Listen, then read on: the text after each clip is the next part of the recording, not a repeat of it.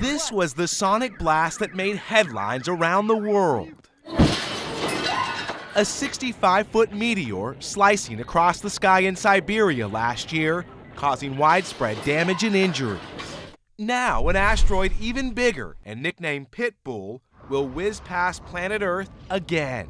Anytime somebody says there's an object from space coming close to Earth, everybody sort of gets a little uneasy. Astronomer Ed Krupp says there's no chance the asteroid will slam into us.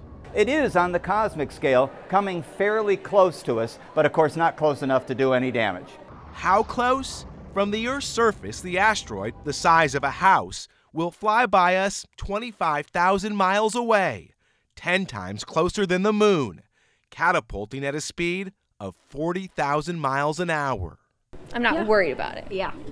We're not really worried about it. At the Griffith Observatory in Los Angeles, I feel safe, hopefully. no alarm bells just yet. Concerned a little bit, scared, not much. When the asteroid passes over Sunday, it'll be the middle of the afternoon. Even with a high-powered telescope, you won't be able to see it with the naked eye. But you can watch it hurl past Earth online. Miguel Almaguer, NBC News, Los Angeles.